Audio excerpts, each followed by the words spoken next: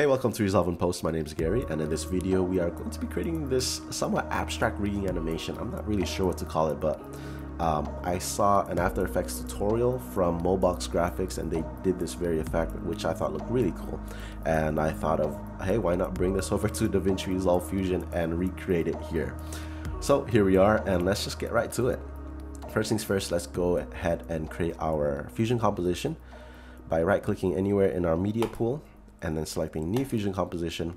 We're going to title this Abstract Rig. We'll leave the frame rate at 30, but change the duration to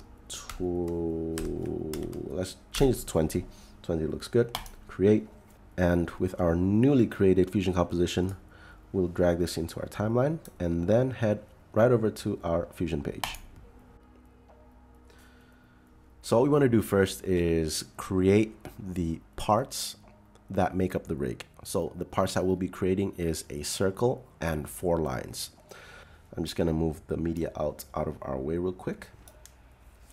Click anywhere in your node editor, press Shift Spacebar on your keyboard, and to build our circle, we'll need an ellipse node and a background node. So type in ellipse, enter, and then Shift Spacebar again, type in background. Let's connect these two together. I'm just going to move this here. I'm going to go ahead and rename this real quick to circle, and then bring the background node into our viewer. So here is our circle. I'm going to resize this to this big, and then select background node so I can change the color to salmon pink. That's good. So here we have our circle. Now we're going to go ahead and create our 4 lines. And to create the lines, what we'll need is a polygon node connected to a background node. So Shift Spacebar, type in polygon, Shift Spacebar again, type in background, and connect these two together. And then I'm going to bring this background into our viewer. I'm going to rename this real quick to line 4. You're probably wondering why line 4, why not line 1? So to build this rig, we're going to need to connect the outermost parts first and then work our way in. So that means we're going to connect the circle to line 4. Afterwards, we connect line 4 to line 3, line 3, line 2, line 2 to line 1. And so that's why I'm kind of naming these backwards. With our line node selected, we're going to draw our first line, zoom in and create 2 points. We still don't see our lines yet, and that's because our border width is set to 0. So I'm just going to increase the border width just a bit. I think 0.005 is good. And then select the background node to change the color. And I'm going to use different colors for each of the lines just so we can distinguish them from one another, and it'll be easier to connect them, which you'll see shortly. So that is our line 4. Just going to slide this up. And we need to create 3 more lines. So the easy way to do this would be just to copy and paste. So let's grab both of these nodes, press Command C to copy, and then we're going to press Command V 3 more times to make 3 more copies of this line. Command V, Command V, Command V. All right. And then I'm just going to go ahead and rename these. So this one I'll rename to line 3. This one rename to line 2. And this one rename to line 1. All right. Again, we will be using different colors for each of the lines. So I'm going to select this one, bring it into our viewer, and change this one to blue. So line 3 is blue. I'll do the same for line 2. Make this one purple, and for line 1, I'll make this one white. So just to kind of show you what we have so far. We have white for line 1, purple for line 2, blue for line 3, yellow for line 4, and pink for our circle. What we want to do next is resize our lines so that they're not all the same length, because it's just a little bit more interesting when they're all of different length. So let's bring line 1 back to the viewer. I'll leave line 1 as is. For line 2, select the line 2 node. To resize, hold down Shift just to make sure you maintain the line at horizontal orientation. Bring in line 3, holding down Shift, gonna resize this, and then line 4, we'll make this one the smallest, like that. All right, so line 1, 2, 3, 4, and our circle. Oop. I think 4 is a bit too small. Let me just make this bigger. But I'll make line 1 a little smaller because I'm afraid that after connecting all 4 lines together, it's going to exceed the height of our canvas here. Okay, good. So as I've mentioned earlier, what we want to do first is connect the most outer parts together. So that means we're going to first connect the circle to line 4. So from the output node of this background that's connected to the circle, we're going to link this to the output node of this background node connected to line 4. That'll create a merge node. I'm going to go ahead and drag this into our viewer. And what we're going to do now is connect the circle to the right side of the line. But coincidentally, I think it's already spot on to where we want it. But just to be sure, we're going to bring down the blend value here. Okay, so you see it's not spot on. So we're going to need to shift the circle a bit to the right so that it's connected to the right end of the line. And to do that, while the merge node is still selected, we're going to increase the X value here, like so. I'll probably have to bring down the Y value just a tad as well. So let's bring the Y value down a bit, something like this. I think that looks good. And then I'm going to bring the blend back up. Zoom out. And now what we want to do is, while the merge node is still selected, press Shift Spacebar on your keyboard, type in transform, or XF for short. Bring this into our viewer. And what we want to do with the transform node is adjust the anchor point so that the anchor point is on the left edge of our line. So to do that, while transform node is selected, go over to the inspector panel and adjust the pivot values for X and Y. So we want this to be around here is good. And then we're going to repeat this very process 3 more times so we can connect to line 3, line 2, and line 1. So from the output of this transform node, we're going to drag this to the output of this background node that's connected to line 3. It'll create this merge node. Let's bring this into our viewer. All right, we don't see anything. That's because line 3 is actually hidden beneath line 4 and this circle. So what we can do is bring down the blend so we can see. And then now we're going to adjust the X value here because we want to connect this to the right end of our line 3. Bring up our blend again. And then afterwards, we're going to create a transform node so we can reposition the anchor point to the left end of this line, like over here. Okay. Great, let's repeat this process 2 more times. So click and drag the output of this transform node to the output of this background node that's connected to line 2. Bring this into our viewer. Again, our line is hidden beneath this, which is why we color coded our lines so we can distinguish them from one another. So I'm just going to bring this blend halfway down, and then I'm going to slide this to the right because we want to connect this to the right end of line 2. So over here is about right. Bring the blend back up and then add another transform node so we can adjust the anchor point. Go to the inspector panel, shift the pivot over here. There. All right, repeat the process once more. We're going to drag the output of this node into the output of this node. Bring this merge node into our viewer. Bring down the blend just a little bit. And then we're going to slide this to the right so we can connect this to the right end of our line 1, about here. And then once more, we're going to add let's bring the blend back up. And then add one more transform node so we can adjust the anchor point. Let's bring this into our viewer. Adjust the pivot values until we get right over here this is about right. So this is what we have so far. Let's go ahead and have a look. You see, if we rotate this at a 90-degree angle, you'll see that it's clipping. So let's go ahead and adjust the size to about here. And before we move on to the next step, I want to also adjust the center values here so that our rig is position centered to this to the canvas here. Okay, so now what we're going to do next is use some expressions to animate our angles. With this transform node selected, head over to our inspector panel, and under angle, double click the input field here, and then let's type in the following expression: equals time times number. The higher the number, the faster the rotation. So I'm just going to use a relatively low number here, use number 2, and let's play this back, see how it looks. So right now it's currently spinning this direction. If we made this a negative number, it'll spin at the opposite direction. So I'm going to change this back to +2.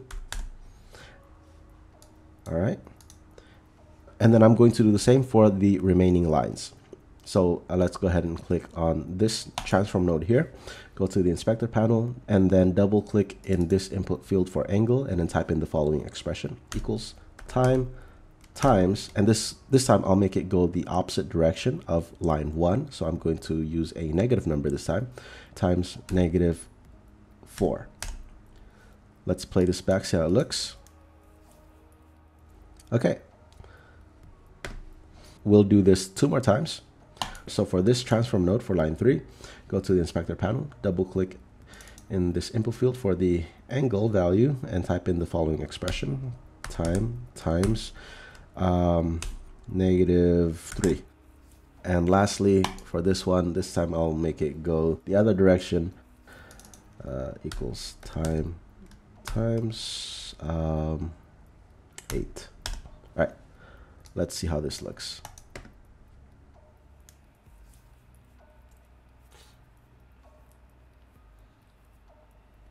All right, not bad. And we can play around with the numbers later. So for example, if you think 8 is going too slow, then we can increase it to say 12 and play this back, see how it looks. So for now, let's just leave it as is. And we are pretty much done with the first half. Now for the second half of this tutorial, what we want to do is first copy and paste everything that we've created so far.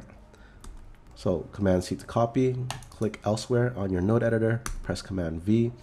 Let's just drag this right underneath it just to stay organized. And we're going to be using dual screens this time. So click on this icon over here. And for the original, I'm going to drag this to the left viewer. For the copy, I'm going to drag this to the right viewer.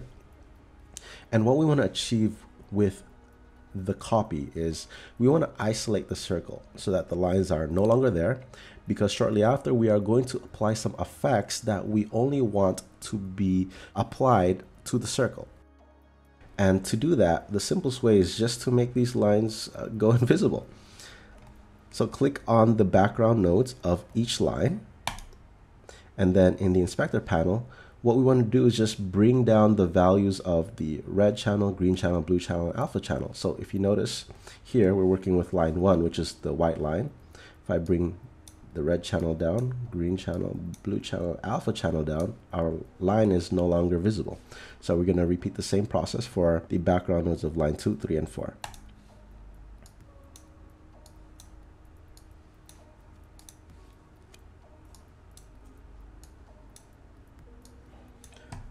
One more. So now let me just zoom to fit on both of these. If we play this back, you'll see that the circle here is moving at the same motion, same rate, same speed, same everything as the one to our left, but without the lines. And that's exactly what we were looking for. All right, so we no longer need dual viewers, so I'll click on this icon over here to have single viewer for the circle only. And then with this transform node selected, I want to add a duplicate node. So shift spacebar, type in duplicate, enter. Let's bring this into our viewer. If we play this back, you'll notice that nothing's changed. What we want to do is create a duplicate that has 20 copies. Use a time offset of negative 0.2. And then next, what we'll do is create a trails node. Let's bring this into our viewer. And let me just play this back at its default settings.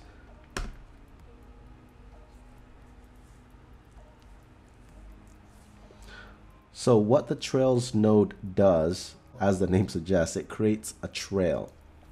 But under the default settings, the length and the duration of the trail is indefinite. And that's not what we want, right? We want our trail to slowly disappear. And in order to do that, what we want to do is adjust the gain. So that means if we use a gain of like 0.6, and if we play this back, you'll see that there is still a trail, but the trail is much shorter than what it was before. The number that we want to use in this case is 0.97.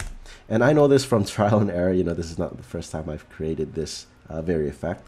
And so if we play this through, you'll see that this is, you know, pretty much what we're looking for. If you want it to be a little longer, then, you know, 0.98 or 99 would also do well. Also, one thing to note before we move on to creating the next node, when working with trails, you see if I move back to, right now I'm currently at frame 323. If I jump back to frame 120, the trails don't go away. In fact, they accumulate.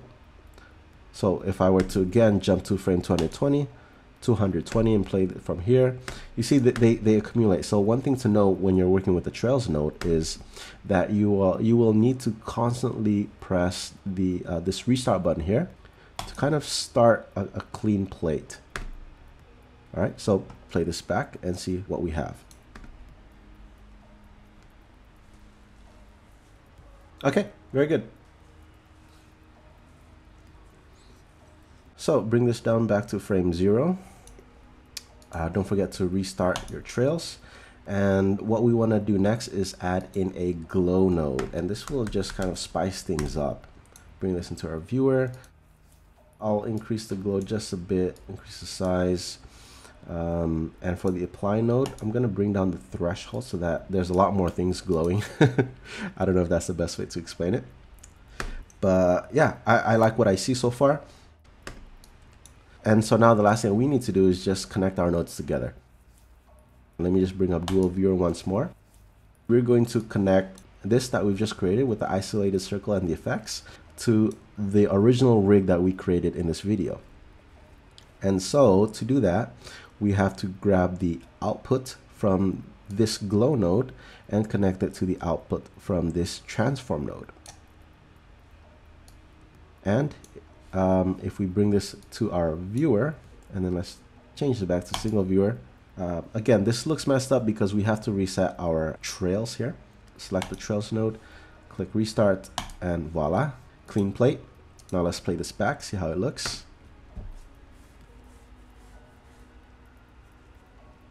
Nice, very nice.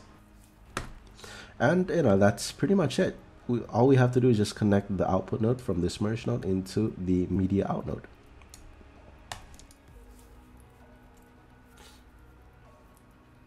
Again, there are so many things that we can adjust here. For example, you can adjust the color of the circle so that the color changes over time. And to do that, go to frame 0. Let's say we start with red, keyframe it, go to frame 50. Change the color to say green, go to frame 100, change it to blue, you know, and so forth. You can get really creative with this.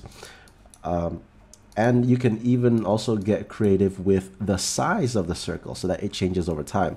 And if you wanted to do that, then again, start at frame 0. This time, activate your circle node. And over here, let's zoom in just a bit. Starting at frame 0. Let's keyframe our width and our height and go to say frame 100 and then increase the diameter like so. 260, let's decrease the diameter. 400.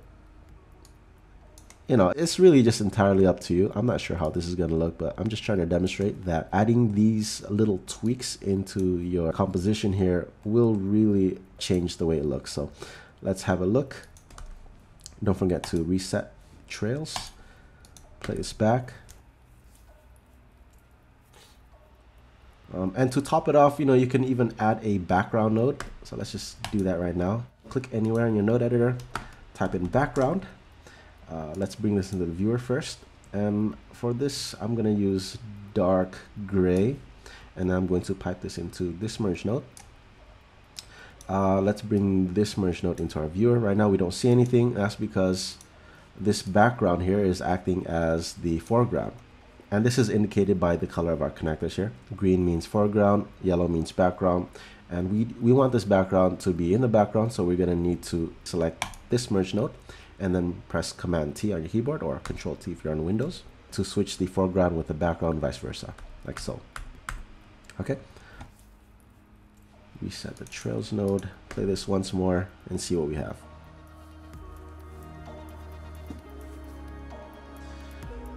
And yeah, that's all there is to it. So I hope you found this helpful. If so, please do like and subscribe to the channel. Again, thank you so much for watching, and I do hope to see you again on the next one.